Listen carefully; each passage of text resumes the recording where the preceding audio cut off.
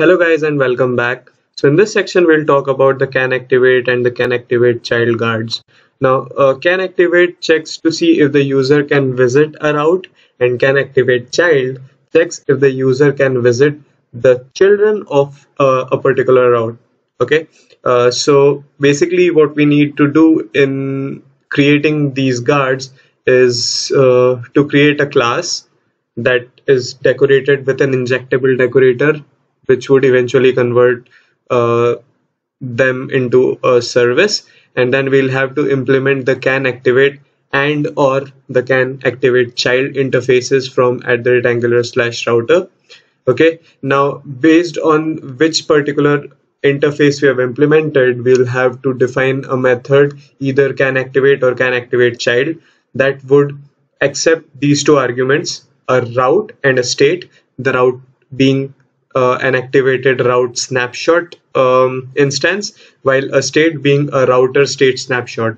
Okay, and then inside these two functions, we will have some logic that would eventually return a boolean or an observable or a promise wrapping a boolean. Okay, and then this particular boolean is going to decide if the user is going to navigate to a particular route, whether it is a parent route or a child route. Okay, and after that, once we have created those guards, then we can simply add them to the CanActivate or the CanActivateChild property arrays in the route configuration object. Okay, and these are mostly used for checking if the user has logged in and has whether sufficient privileges to navigate to a particular route. Okay, so let's say for example in this section right now I'm able to navigate to basically all the routes here, like so. Okay, now let's say if I wanted the only some users to have access to the blogs section. Okay, so what I can do in that case is I can implement a CanActivate guard in that case. Okay, so to do that I'll just create a guard using Angular CLI. So I'll do ng g for generate, g for guard, and in the guards folder I'll create an auth guard. Now since Angular is not going to create a folder for me for this auth guard, I'll wrap this, or I'll specify one more element in this path, and then I should expect to see a folder named guards created for me, inside which there would be a folder named auth, and inside that auth folder will have the guard files. Okay, now by default some of the code is already provided to us by Angular CLI. Okay, and this by default implements a CanActivate guard. That is what we are going to use here. Now since it is implementing the CanActivate interface, it is defining a method named CanActivate that is accepting two arguments, next and state, next being an instance of the activated route snapshot, while state being an instance of the router state snapshot. Okay, and this is going to return either a boolean or a promise wrapping a boolean or an observable wrapping a boolean, which eventually returns a boolean right here. Okay, so right now it's true. Okay, I'll just save this, and in the app routing module, if I have to use it, I'll have to add the providers array. Okay, and to the providers array I'll have to register this guard. So I'll do something like auth guard. That is something that I'll have to import, okay, from its specified path. And let me just cut this from here and paste it right here so that we have an alphabetical sequence. And now in the blog route object, I can specify a CanActivate property with a value of an array, and in this array the first element would be that auth guard. Okay, so now whenever we try to navigate to blog, what Angular will do is Angular will see that it has a CanActivate guard. Okay, which essentially, which essentially takes us to the auth guard, inside which we have this method implemented, and whatever this returns will determine or will decide whether the user should be allowed to navigate to that particular guard or to that particular route or not. Okay, so if I save this now and go back, okay, I'm still on the blog. If I go to users and I click on blog, I'm still able to navigate to the blog route right here. Okay, that is because the auth guard's CanActivate method here returns true. Okay, if I change this to false though, like so, and save this, if I go back now, it won't allow me to navigate to blog. So if I uh, click this as many times as I want, it won't be allowing me to navigate to the blog section. Okay, it will redirect me to my localhost :4200. That is my root route. Okay, so that is something that that a CanActivate guard can do.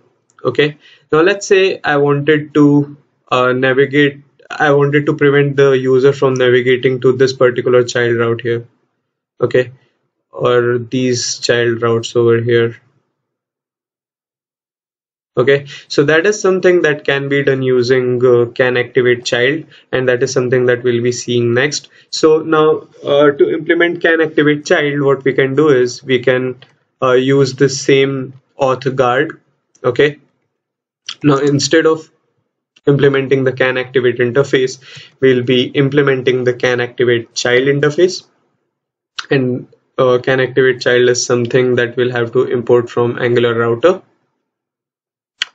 Okay, and now since I'm implementing the CanActivateChild method, I'll need to define a method inside my class, my auth guard class, that says CanActivateChild.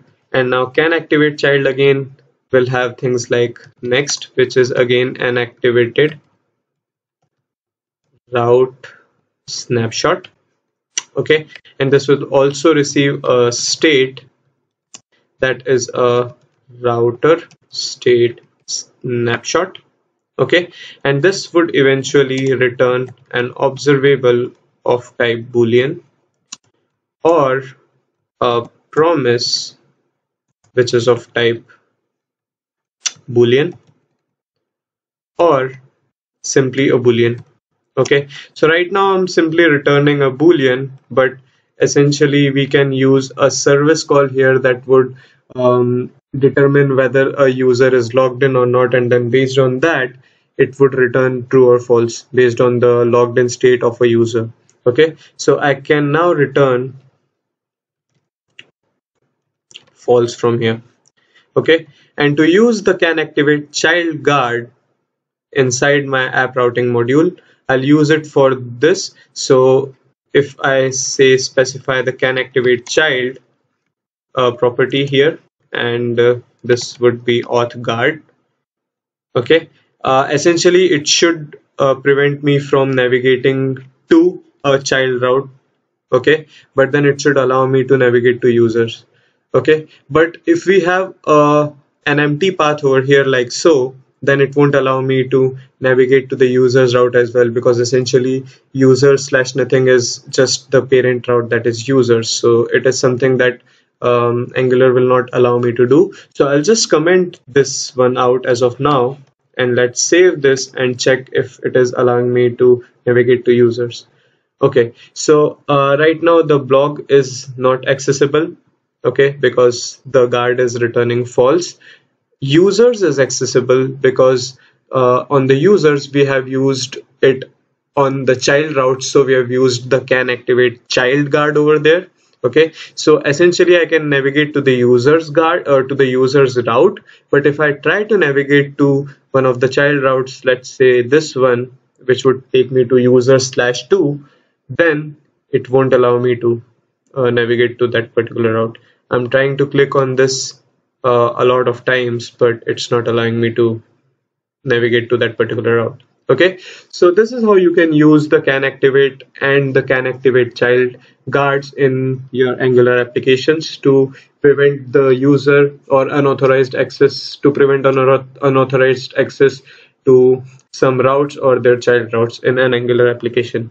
Okay, in the next video we will talk about how we can prevent the user from navigating away from a particular route. For instance, if the user is filling out a form and then the user accidentally uh, clicks on a particular link, and in that case we want to prevent the user from navigating away from a particular route. Okay, so we'll basically talk about the can deactivate guard in that case. So I'll see you guys in the next video.